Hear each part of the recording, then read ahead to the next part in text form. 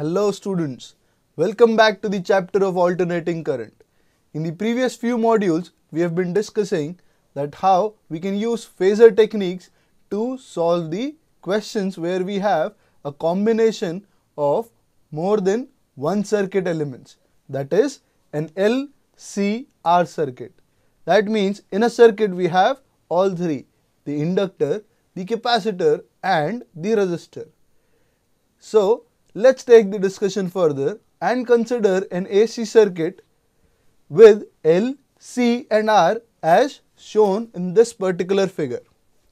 Now let's assume that at certain instant of time the current is drawing in the clockwise direction and the potential difference across these three elements can be written as VL, VC and VR. Now what we already know from our previous discussions is that in case of a resistor, the current and EMF are in same phase, whereas in case of a capacitor, the current leads the EMF by pi by 2, and in case of an inductor, the current is lagging behind the EMF by pi by 2. Now we have been discussing everything till now taking the voltage of the source epsilon as the reference. What if we change our reference to the current? So here the noticeable thing before we move ahead is that at any particular instant the value of EMF would be the sum of all three voltages. That means at an instant the voltage would be ruling by the Kirchhoff's law and not by the phasor diagrams. So let's say that at any instant the current is given by I naught sine of omega t plus phi, and let us continue the discussion that what happens if we take the current as our reference.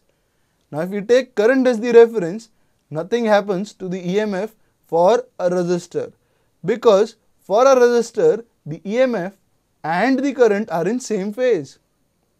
But in case of a capacitor, the current actually leads the EMF, and therefore we can say that EMF or the voltage actually lags behind the current, and therefore in case of a capacitor we can write VC is equal to the maximum value multiplied by sine of omega t plus phi, which is same for the current, minus of pi by 2, since the current leads, or with respect to current the voltage lags behind. Now if we take inductor for example, what we'll get is that the current actually lags behind the voltage, and therefore if the current is the reference, then we can say that the voltage leads ahead by an angle of pi by 2, and therefore in the angle value of the sine we'll get omega t plus phi plus of pi by 2. So please note here we are discussing if we take the current as the reference. In all our previous discussions we have taken the voltage as the reference. Now let's continue our discussion about this LCR circuit. What we can note here is that the value of phasor diagrams or the technique of phasor diagrams is well applicable for RMS voltage, which can be given by the resultant of VC minus VL and VR. Now to find out the maximum values we will use simply the Ohm's law, which is given by V by R. So for resistance it is given by V is equal to I naught R sine of omega t plus phi. For the value of capacitor we can say that VC is equal to I naught into XC, and the voltage actually lags behind the current by pi by 2.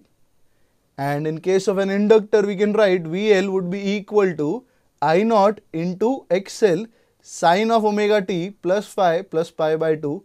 That means that the voltage leads the current by an angle of pi by 2, which is same as that the current lags behind the voltage by an angle of pi by 2.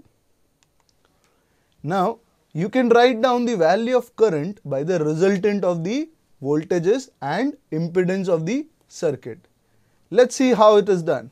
Now we can write down here that epsilon naught would be the resultant of these three when we talk about the RMS value, and therefore epsilon naught will be equal to under root of VR square plus VL minus VC square, which then can be written as I naught into R plus I naught into XL minus XC square.